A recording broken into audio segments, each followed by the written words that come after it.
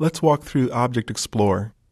Because Object Explorer has a wealth of different objects you can look at and see, I'm going to open up the property window at the same time so you can see that some of the properties will correlate to the objects we're looking at.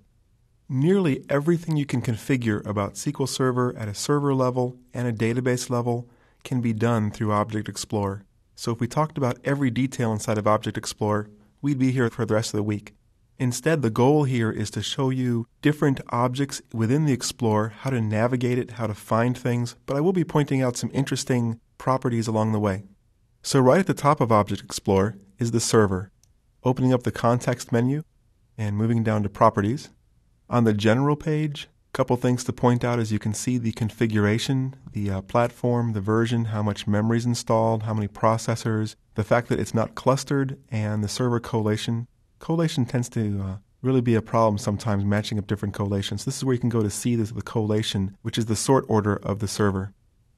On the memory page, if you're running a 32-bit installation of SQL Server, 32-bit Windows can only address 4 gigabytes of memory, and it leaves 2 gigabytes free for the operating system and limits it to only 2 gigabytes per application. So if you have a large amount of memory in your server, to be able to page memory higher than 4 gigabytes, you need to turn on the AWE. So here's how you would do that in the server properties. You can set the minimum and maximum amount of memory that SQL Server will either begin with or a max grow to, and this is useful. It's possible to have multiple installations of SQL Server installed on a single box, and you want to be careful when you're setting the maximum server memory that you don't have memory starvation as two SQL Server instances compete for the same amount of memory. In the processor page, you can see the different processors, which ones are available for SQL Server by setting the processor affinity. The security page lets you set Windows Authentication versus SQL Server and Windows Authentication mode, previously called mixed mode security, and whether or not you're logging logins, turning on C2 audit trace. The connections page allows you to set the default connection options.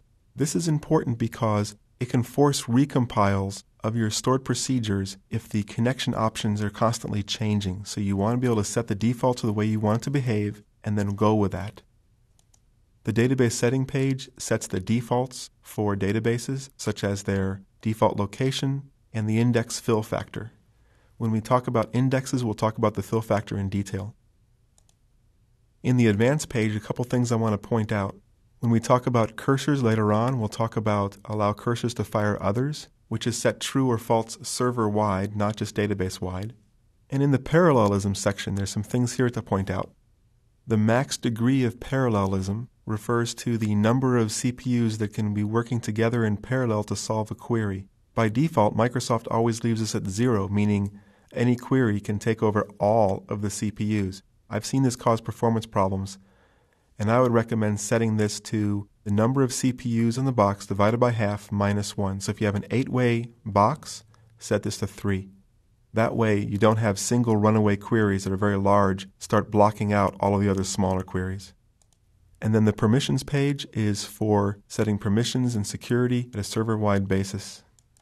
Something else worth pointing out about the server node is that when a server is selected, the Summary tab under the Reports will have a number of interesting reports, as you can see. Moving on to the database node, the first node under databases is system databases, where Microsoft hides the system databases, Master Model, MSDB, and TempDB. The master database stores information about the different databases and about the environment of SQL Server. You can think of the model database as a template database. Whenever you create a new user database, it's actually a copy of the model database that creates that new user database. MSDB keeps track of the jobs, the histories, history of backup, that type of information. And TempDB is the temporary database which is shared by all of the users and all of the databases whenever any work is done in TempDB, either explicitly by creating a table in TempDB or implicitly when the query optimizer automatically uses TempDB. This is the database where that takes place. There is a fifth hidden system database which is used to keep track of resources. It's information that used to be part of master but was broken out to make it easier to move forward and backward through service packs so they could make a service pack change to master and not mess up resource or vice versa. I'm going to go ahead and close the system databases now that I've shown you what they're for.